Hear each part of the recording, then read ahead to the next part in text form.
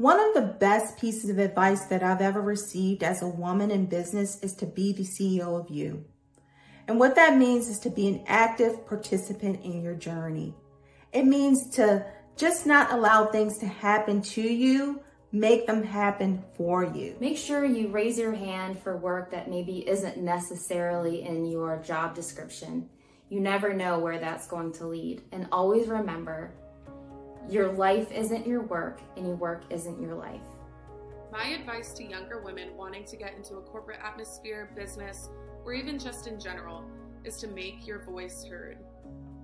Being emotional doesn't mean that you're being irrational. Being driven and intelligent doesn't make you a teacher's pet. And striving for what you want in life, no matter what that is, makes you a powerful woman.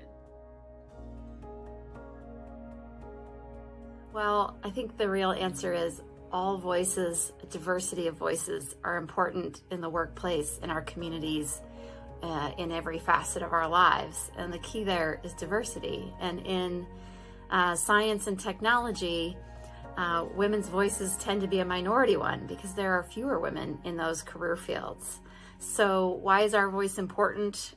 Because we bring diversity to the table in those contexts, because there aren't as many of us.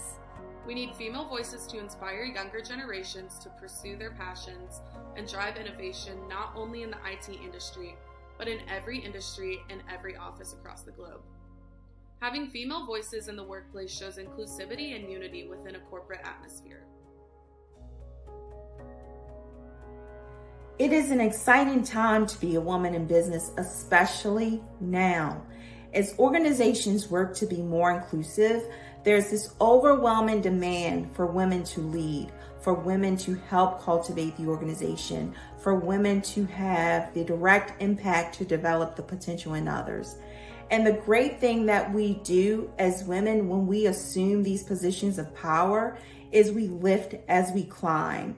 We create opportunities for women who come behind us. Once you establish that you're there to work hard, to be a part of the team, to do your piece of the puzzle, to lend your perspective, to be a team player, all those things that people want from a colleague.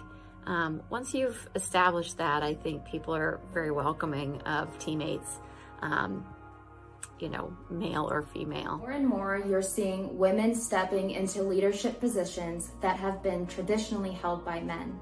It's really great to see how these days women are making sure that everybody's voices are being heard.